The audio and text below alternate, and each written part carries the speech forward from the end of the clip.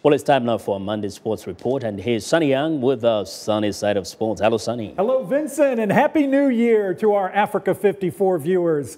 Let's twirl my trusty Wilson tennis racket for the world's top-ranked female player. American star Serena Williams at the bottom of your picture won her opening match of 2015 Monday when she rallied to beat Italy's Flavia Pennetta in 3 sets at the Hopman Cup tournament.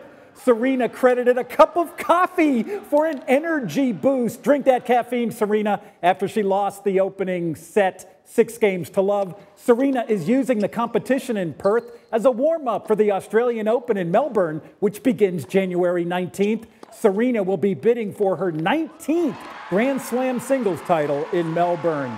And while Serena Williams begins 2015 as the top-ranked women's player, let's give a quick shout out for the top-ranked men's player at the start of the new year.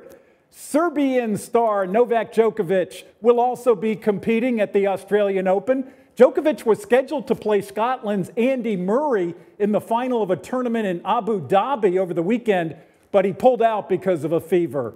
I'm VOA's Sonny Young, and that's the sunny side of sports. Going to hit the ball back to Vincent McCory. Here it comes, Vincent. Ooh. Whoops. Whoa. Whoa, well, thanks a lot, Sonny. Be sure to watch the Sunny Side of Sports every Monday and Friday right here on Africa 54.